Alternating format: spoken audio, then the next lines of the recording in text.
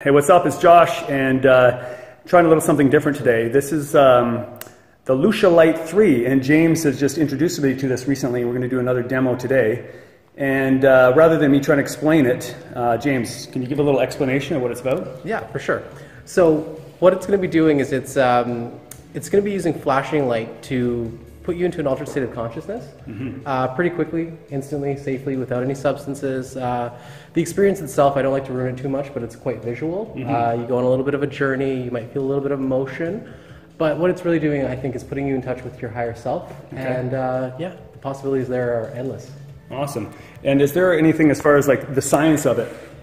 Is this working with your eyes, your brain, your pineal gland? Is there some just not a big complicated explanation, but what's it doing? Right. So the light, it's going through your eyelids and it's penetrating your brain, going all the way to your pineal gland. So it is definitely stimulating your pineal gland.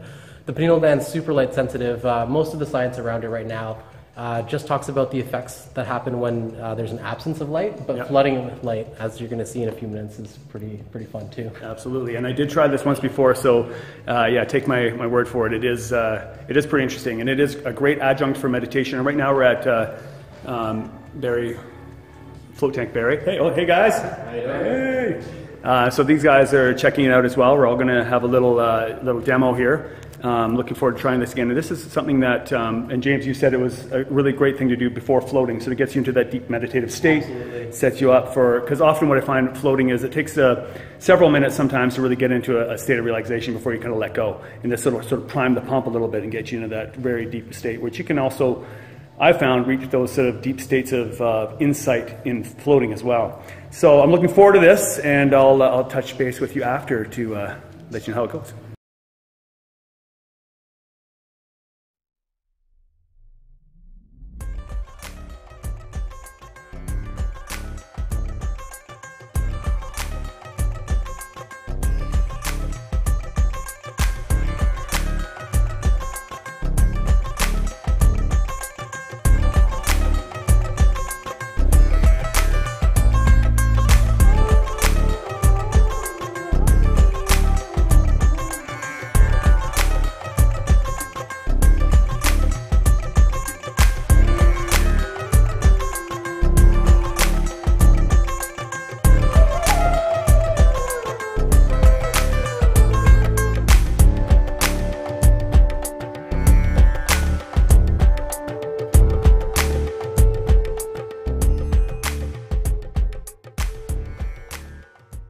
Well, that was awesome, James. Thank you very much for the experience. Listen, if you wanted to get a hold of you and find out more, where can they reach you? Well, my website's www.lucialighthouse.com. You can reach me at hello@lucialighthouse.com, or on my cell phone, actually, 647-241-2725. Cool. I'll post that on the screen and down below in the description as well. Thanks a lot. Well, that was really interesting. I had saw a lot of the sacred geometry, experienced all different kinds of colors, and that's coming from just the white light flashing at that certain frequency. And yeah, it was like a journey through the chakras. It was like every color of the chakras. I saw a lot of beehive sort of effect, always turning and spiraling. A lot of funnel effect, like center point. At one point I saw an eye in the center, and just a lot of different colors and shapes shifting. And then at some points I even saw, like, I guess it's all just generated from in here, landscapes, like ancient landscapes, sort of with all different colors superimposed upon them. But a lot of beehive and a lot of like hexagonal spirals and a lot of color.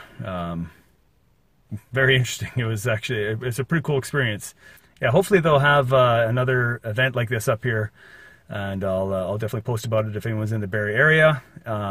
James has his business in Toronto, so if you're in the area, I'll post all the info on the screen and down below as well. Check it out. It's pretty interesting stuff. Lucia Light 3.